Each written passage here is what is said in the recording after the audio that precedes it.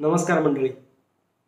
मी सांगलीहून मानसोपचार तज्ज्ञ डॉक्टर चारुदत्त कुलकर्णी. आजचा आपला विषय आहे आपल्या मनामध्ये बेमालूमपणे लपलेलं एक वाक्य, मला हे सहनच होत नाही. तुम्ही म्हणाल हे असला कसला विषय, हे कसलं वाक्य? तर सांगतो. हे वाक्य आपल्या मनामध्ये कधी कधी लपून बसलेलं असतं आणि आपल्याला कित्येकदा त्याचं भान कसं नसतं ते पहिल्यांदा तुम्हाला सांगतो.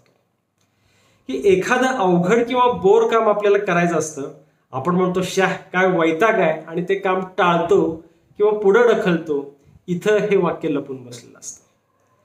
कधी एखादं काम करण्याकरता धीर धरणं अपेक्षित असतं, पण आपण उतावीळपणा करतो आणि इथं आपलं हे वाक्य लपून बसलेलं असतं. कधी होणारा त्रास तात्पुरता असतो, परंतु तो आपण फुगवत असतो आणि ते काम सोडून देत असतो. इथं हे वाक्य लपून बसलेलं असतं. कधी एखादा प्रॉब्लेम आला की आपण लगेचच जाऊ दे, जमत नाही असं म्हणून सोडून देत असतो. इथं हे वाक्य लपून बसलेलं असतं. कधी मला आनंद, गंमत, संतोष, फन तात्काळ मिळाली पाहिजे असं म्हणत असतो. इथं हे वाक्य लपून बसलेलं असतं. कधी काम करताना थोडा त्रास झाला की आपण चटकन चिडत असतो. इथं हे वाक्य लपून बसलेलं असतं. विवेकनिष्ठ विचार पद्धती सांगते की घटना घडल्यानंतर आपण आपल्या मनाशी काहीतरी विद्युत वेगानं बोलतो. याला सेल्फ टॉक किंवा स्वगत असं म्हणतात. या सेल्फ टॉक किंवा स्वगत जे काही असेल त्या पद्धतीनं आपल्या भावना तयार होतात आणि या भावनांच्या मधून आपलं पुढचं वागणं हे बनत असतं. आता या आपल्या स्वगतामध्ये हे मला सहनच होत नाही हे सारखं सारखं वाक्य यायला लागलं की काय गंमत व्हायला लागते ते मी एका केसमधनं सांगतो.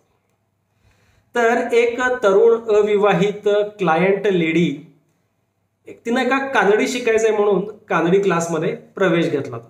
पण एक 2-3 क्लास झाल्यानंतर कुठं या सगळ्यांच्या समोर आपण चुका करायच्या, कुठे यांच्या समोर सगळ्यांच्या समोर एक कानडी बोलायचं प्रॅक्टिस करायची, मला भयंकर ऑकवर्ड होते असं म्हणून त्यांनी तो कानडी क्लास 2-3 सेशन्स नंतर सोडून दिला होता.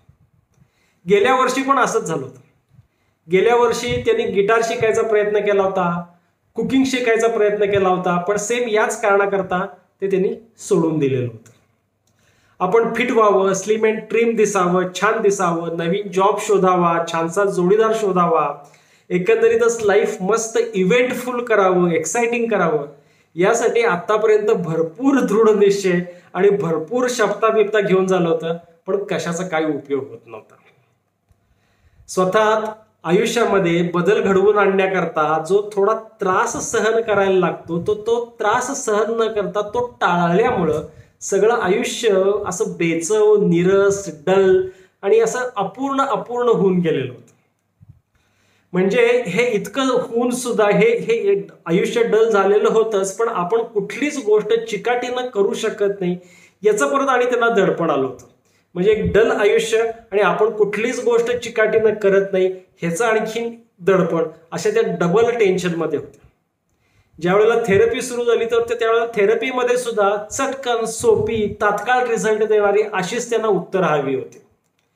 यांना कुठल्या वेळेला तुम्हाला असं होतं म्हणून त्यांना वेगळ्या प्रसंगांच्यातली स्वगत लिहायला सांगितली. तर ती स्वगत सुद्धा कशी सापडली बघा. त्यामध्ये हे आपलं वाक्य सापडतंय काय बघूया. तर पहिलं एका ठिकाणी त्यांनी प्रसंगामध्ये असं लिहिलं होतं की प्रॉब्लेम सोडवायला मला सोप्यात सोपा रस्ता हवा, अडचणींचा रस्ता मला सहनच होत नाही. मला ज्या गोष्टी हव्या त्यांच्याबाबत वाट पाहणं मला सहनच होत नाही. या त्रासदायक भावनांच्या पासून मला ताबडतोब मुक्ती हवी, त्या मला सहनच होत नाही. मला माझ्या कामामध्ये कोणतीही कसूर सहनच होत नाही.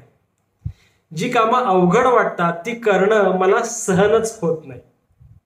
इतर लोकांनी माझ्या इच्छेविरुद्ध वागणं मला सहनच होत नाही. जिथं मला टेन्शन येईल, जिथं मी अपसेट होईल अशी परिस्थिती मी सहनच करू शकत नाही. माझी उद्दिष्ट न गाठणं मी सहनच करू शकत नाही. मी ज्या वेळेला मूडमध्ये नसते त्यावेळेला काम करणं मला सहनच होत नाही. किंवा मला जे हवंय त्याच्या आडवं कुणी आलं तर ते मला सहनच होत नाही. सगळ्या ठिकाणी काय सापडलं तर सगळ्या ठिकाणी हे वाक्य मला हे सहनच होत नाही हे सापडलं. याला लो फ्रस्ट्रेशन टॉलरन्स किंवा LFT किंवा वैफल्य सहन करायची अल्प क्षमता असं म्हणतात. म्हणजे बघा, हे एखाद्या नाजूक फ्यूज सारखं असतं. आपल्या विचारांच्या मध्ये हा नाजूक फ्यूज बसवला तर काय होईल, तर जरा परिस्थिती, जरा त्रास वाढायला लागला, त्यातलं व्होल्टेज वाढायला लागलं की हा नाजूक फ्यूज फटकन उडाला, काळा मिट्ट अंधार पसरला. या LFTचं काय म्हणणं असतं की भविष्यातल्या फायद्यासाठी आत्ताचा त्रास सहन करणं मला केवळ अशक्य आहे. आणखीन कुठं कुठं दिसतो हा LFT, तर जिथं जिथं आळस आहे, जिथं जिथं दिरंगाई आहे, त्याच्या मागं हा विचार असतो बघा. म्हणजे कसं की हे काम बोर आहे, मला त्रास आहे, व्होल्टेज वाढलं, फट फ्यूज उडाला, मी ते काम आता करणं टाळ. किंवा तुम्ही माझे हे व्हिडिओ बघता बघता निम्म्यातनं सोडता. तुम्ही काय म्हणता, शे बाबा बोर आहे, कुठं सगळा हा बोरपणाचा त्रास सहन करायचा, कितीही उपयुक्त असलं तरी तुम्ही मधनच सोडून देता. इथं हा LFTचा बिलीफ असतो. आणखीन कुठं असतो, तर व्यसनांच्या मध्ये असतो. मला इच्छा झाली आहे, माझी तगमग होतीये, मला ही तगमग सहनच होत नाही, व्होल्टेज वाढलं, फ्यूज उडाला, मी ग्लास तोंडाला लावला. आणखीन कुठं असतं, तर तंबाखूवाल्यांच्याकडे असतो. तंबाखूवाल्यांच्याकडे म्हणजे तगमग सहन करत नाही वगैरे असतोच. कधी कधी काय होतं की डॉक्टर त्यांना रागवतात, तंबाखू सोडायला पाहिजे तुम्हाला, तर ते काय म्हणतात की मी दिवसभर ही तगमग सहन करेन, पण डॉक्टर मला सकाळी तेवढी तंबाखू खायची परवानगी द्या.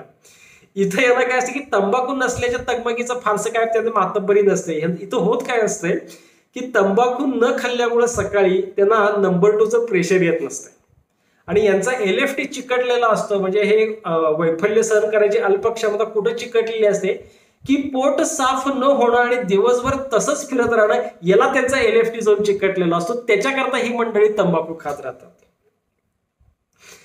म्हणजे खूप जणांना सोशल अँझायटी असते. म्हणजे 4 लोकांच्या मध्ये वावरायची, बोलायची यांना भीती वाटत असते. त्यांना एक कळत असतं की आपण मुद्दामून जाऊन सामोरं भीतीला गेल्याशिवाय ही भीती मोडली जाणार नाही.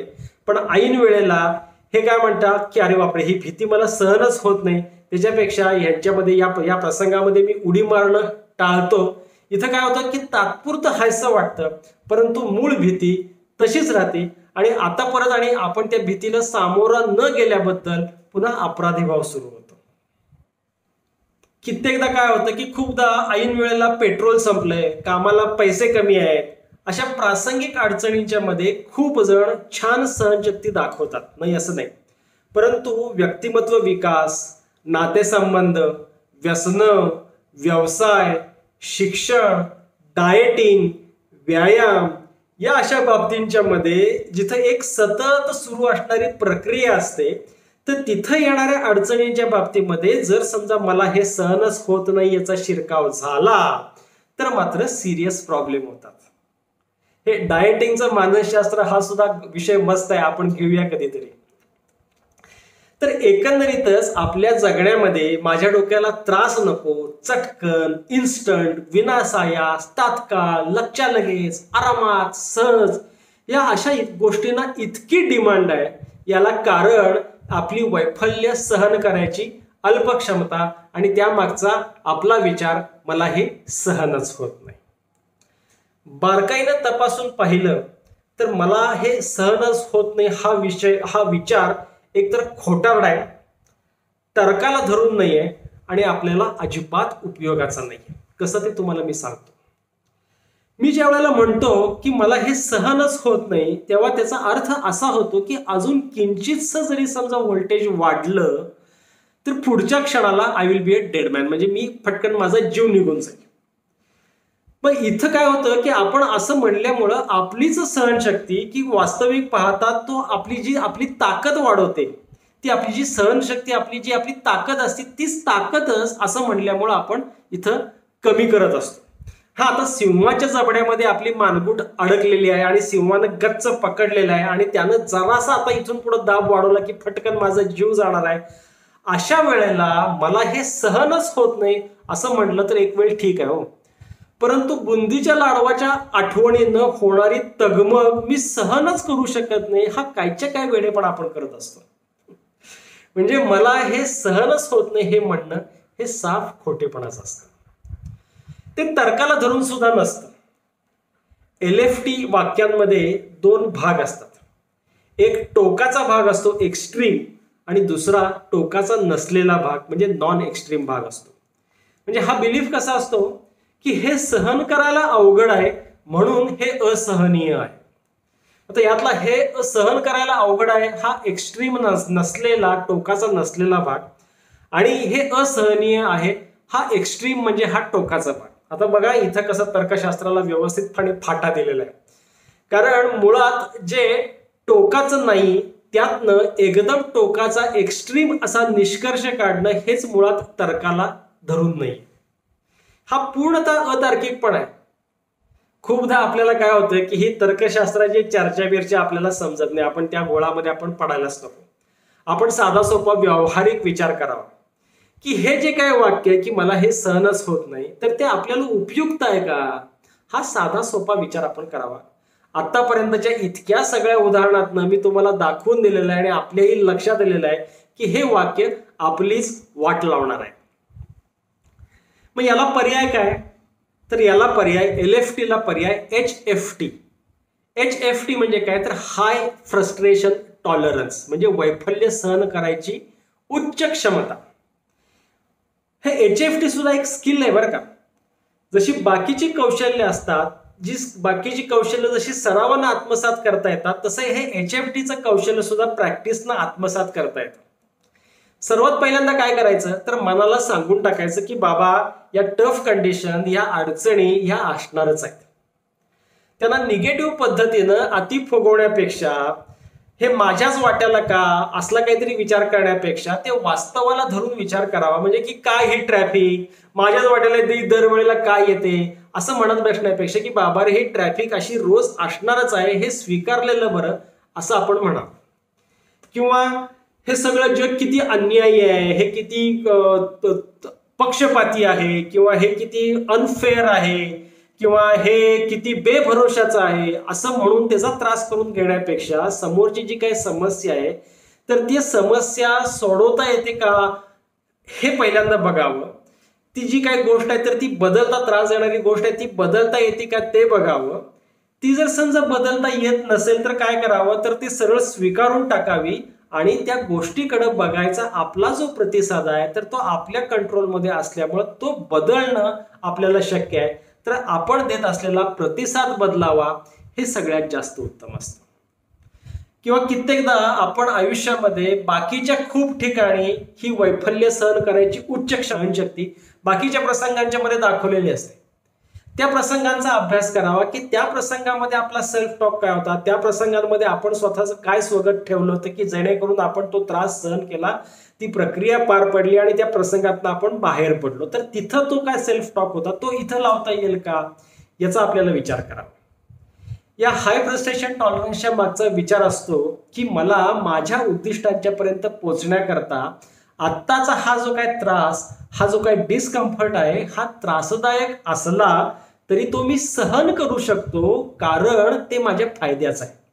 बघा याचे कॉम्पोनंट्स कसे कसे आहेत की माझ्या उद्दिष्टांपर्यंत पोहोचण्याकरता आत्ताचा हा त्रासदायक असला तरी मी सहन करू शकतो कारण ते माझ्या फायद्याचं आहे. म्हणजे माझ्या आरोग्यासाठी सिगरेट न ओढण्याची तगमग मला त्रासदायक असली तरी ती मी सहन करू शकतो कारण ते माझ्याच फायद्याचं असतं. हे टेबल आवरायचा वैताग हा त्रास हे वैतागपणा असलं तरी ते मी सहन करू शकतो कारण ते सहन करणं माझ्या फायद्याचं आहे. इथं आपल्याला सहन करणं माझ्या फायद्याचं आहे हे कलम सारखं सारखं ओरडून सांगावं लागतं.